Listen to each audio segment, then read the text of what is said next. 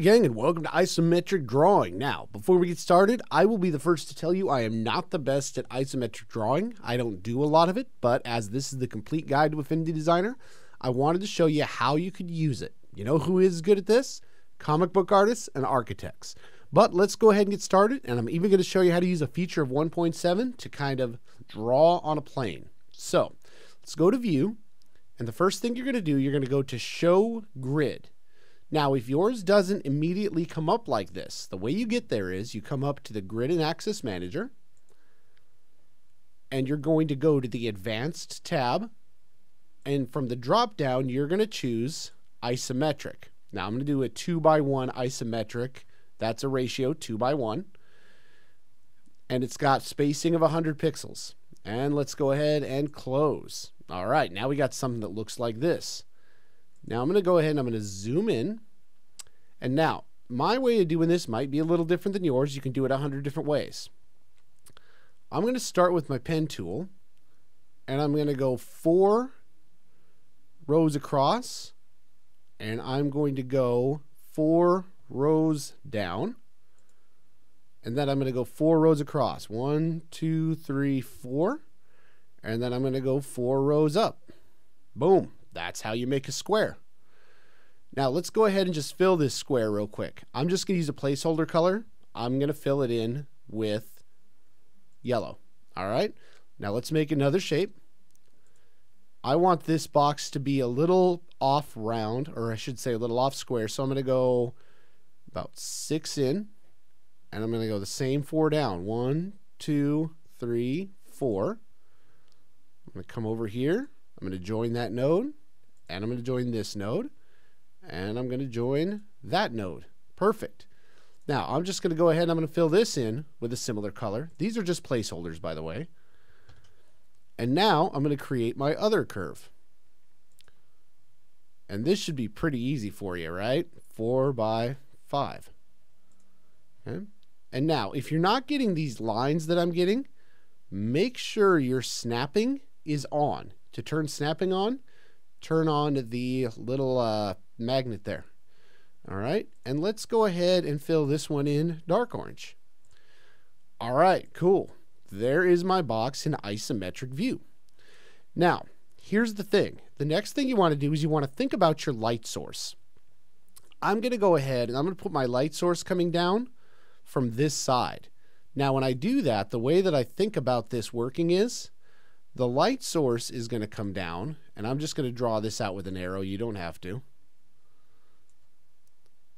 The light source is going to be striking on this side of the box right here, right? So I'm going to actually move the light source over to here so that it's coming down this way. So what I want to do, I'm going to use a gradient fill. So I'm going to start with my lightest side. That helps me get my tones right. So this is where I'm going to be striking the most. I'm going to go to Fill. I'm going to go to Gradient. And now, I'm going to go ahead and I'm going to choose this gradient, let's say. I think that's pretty good. Oops. I come down to my gradient tool, and I apply it. So notice how I'm following the grid. And now, if it's a little bit heavy, you can always click on here.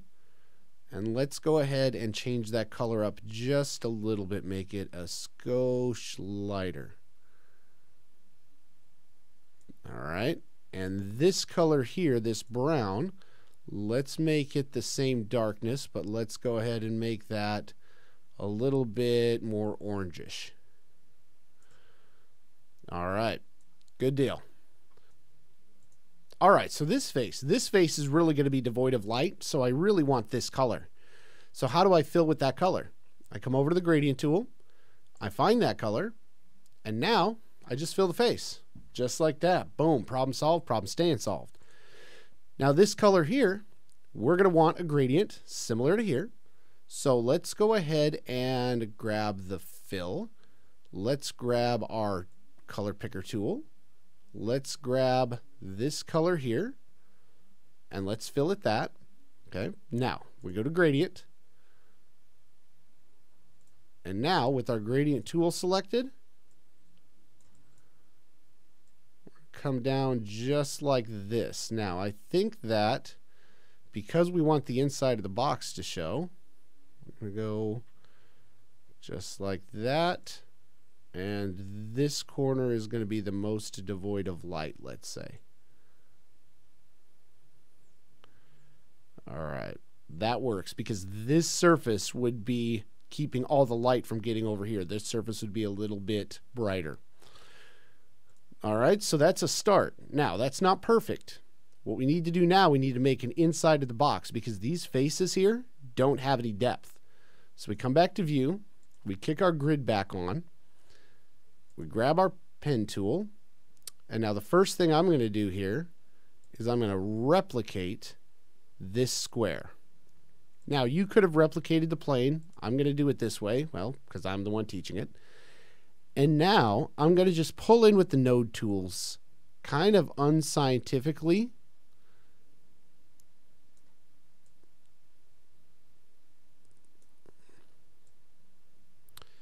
Okay, now you see snapping is causing a problem now.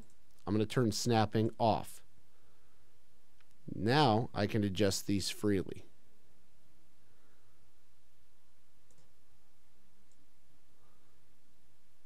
All right.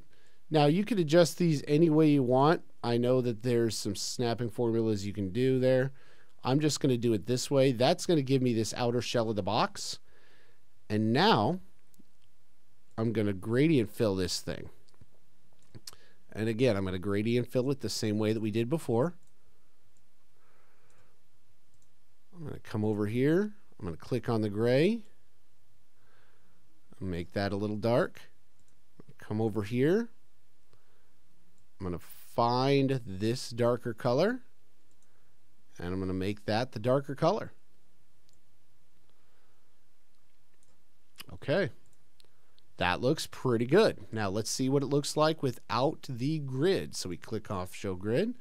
All right, we need to make some adjustment. That's fine. Come over to your node tool. And adjust the nodes out until you're relatively happy with what you've got.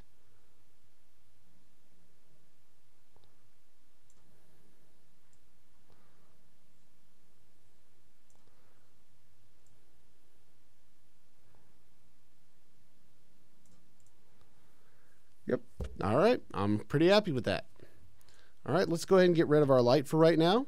That looks like a pretty good box. Let's go ahead and drag this down and group. All right. Cool. Now, let's go ahead and make a table for it to sit on.